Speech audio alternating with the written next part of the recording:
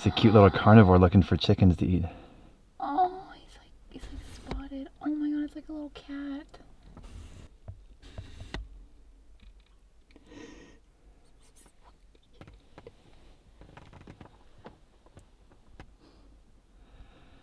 It's like a little hyena.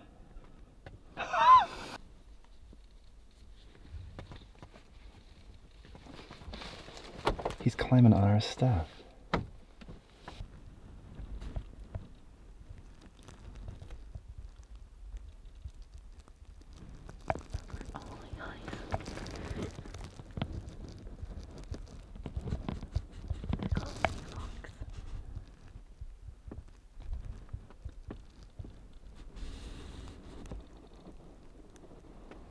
Behind me is going to be the location for the fire pit, outdoor cooking area, an overall spirit uplifting, energizing area. Fire is so important for health, especially if you're hiking, camping, or living off grid, in my opinion. So let's go find some boulders.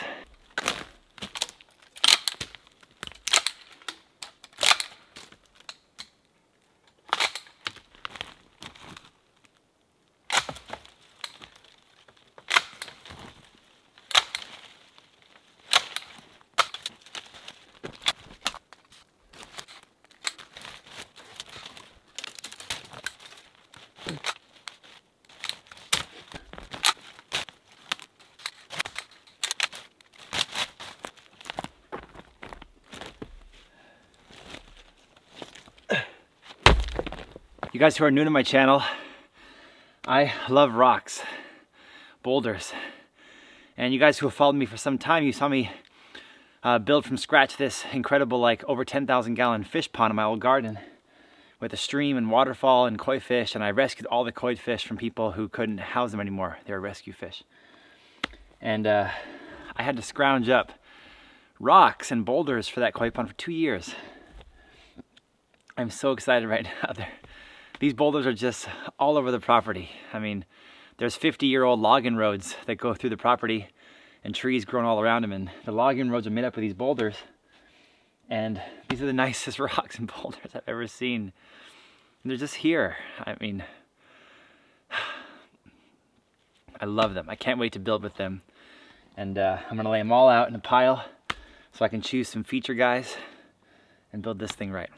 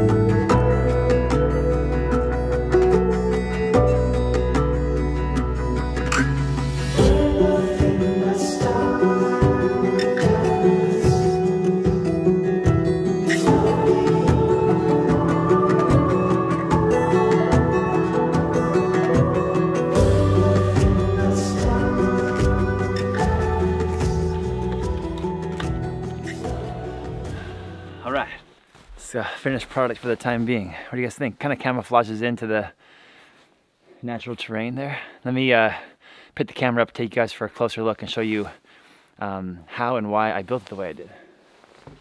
So Nicole's back there getting ready. We got the grill and Spirit Bear van all tucked on our driveway here. And the rocks are everywhere, but particularly they make up the driveway. That's like 50-year-old logging road from back in the day, and just use those rocks. So it's kind of like a pond with no liner. This part out here is going to be the main fire, where we can stay warm and grill some stuff on skewers and tell ghost stories and whatever we're going to do. But then I built this little like keyhole strip here. We got some really nice feature rocks here, some flat rocks that we can set our pots, tea, and cooking items down on these flat rocks, and we can kind of rake the coals from the main part over here, kind of scoot the coals into this keyhole part, this little strip, this little lagoon. We can have our cast iron grill across these rocks. We can have our cast iron skillets and our teapot. Of course, I'm real nervous about all the sticks and all the wood and all the shrubbery all around. I'm always nervous about fires. But it's winter time still. Spring hasn't even started yet, and the chance of fire is virtually nothing because everything is soaking wet. So the cast iron skillet can now go right on the coals that we're gonna have here on the ground. Then when I'm ready for it just to warm, I can sit on that rock. I can sit on that rock. I can sit on that rock. And this one's cool because I can actually like scoot it into the fire and have this half of the cast iron skillet warming and cooking, and this half just kind of hanging out, and I can, nice slow heat going on. When Nicole and I were woofing in Portugal, Spain, and France, the common theme we heard from all the different farmers we talked to and lived with was everybody had a story about a forest fire at some point in their life. So we want to be conscious of that, and we want to build our outdoor cooking areas with safe fire practices in mind. So as the summer hits and it gets a little drier out here, we may have to move this, we may have to clear a bunch of this area to make sure that we don't have all this kindling all around. But for now, it's going to be perfect. And let's go get some firewood. We've got a neighbor locally that came over and said, hey, I got some extra firewood. If you guys are just starting out and you're freezing, I got so much I don't know what to do with it. So we're gonna get some dry wood from this neighbor and come over here and start the first fire.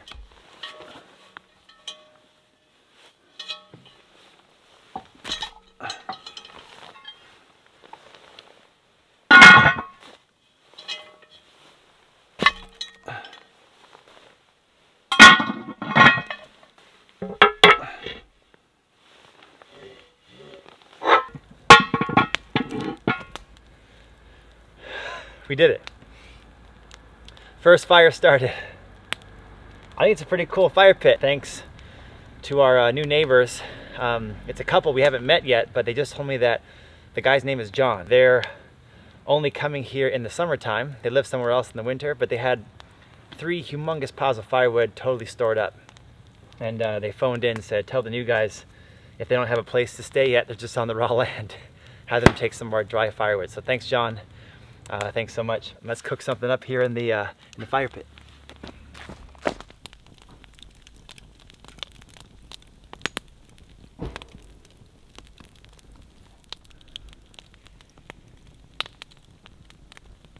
All right, cast iron Dutch oven from Lodge. Not sponsored by them, just found these guys on Amazon, and great deal, good product. Looked up a lot of their how I make it videos on YouTube, and it looks pretty good. It's the size 12. It's really cool. It's got like little feet down below, so we can put it down in the fire pit, stand up off the ground, kind of anchor itself in. It's got a little bit of a handle there. I'm gonna do a little bit of a soup stew base today, starting with the rest of those lion's mane mushrooms from my friends in Phoenix, Sun Valley Harvest. It's gonna be a stew. So these are some of the ingredients: bok choy, carrots, potatoes, onions, lentils. In the bottom, the whole bottom is lion's mane mushroom for that meatiness, and then we just put water and spices in there and then drop this in the fire. Awesome. It's got feet. That's cool. Oh, I can't wait for dinner. We got like 6 hours. No, this will be quick. It's gonna be... No, but it's like noon right now, so... Oh, but I'm starving. Like, got a community self-warming part, like a warming part, and then it kind of funnels over into a cooking part. And as the fire rages over here, I'll rake the coals over into this little keyhole or eye, and then I can put the cast iron skillets and pots and Dutch oven and stuff inside the coals and cook with this without using any propane or anything. Awesome, it looks really good. Do you want to see my first meal that I'm going to put in there? Yes, of course.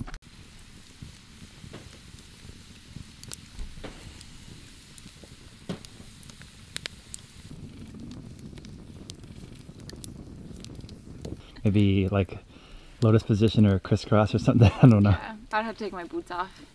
But no, this is really nice. And once it like really fills up with coals, then this will be like a perfect spot, especially for my toesies. Yeah, for sure.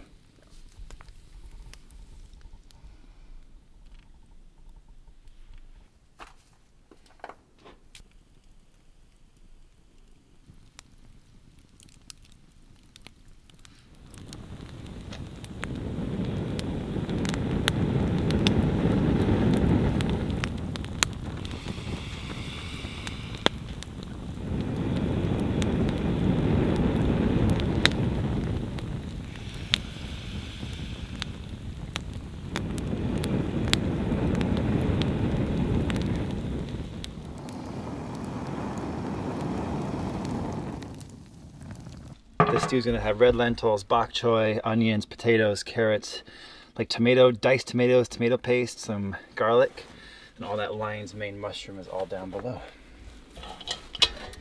Putting in some water in there and all my spices, and let's go on the fire.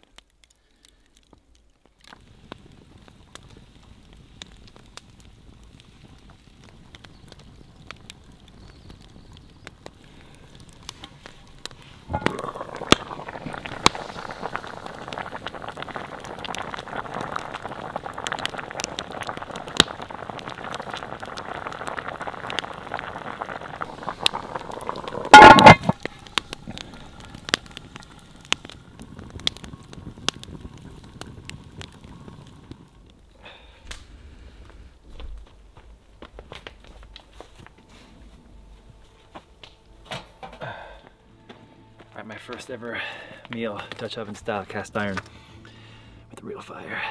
Even the tea. It looks good and warm. Good. Because the camera can't pick up that it's cold there. Yeah, but it's steaming like crazy. I could smell it. It smells good.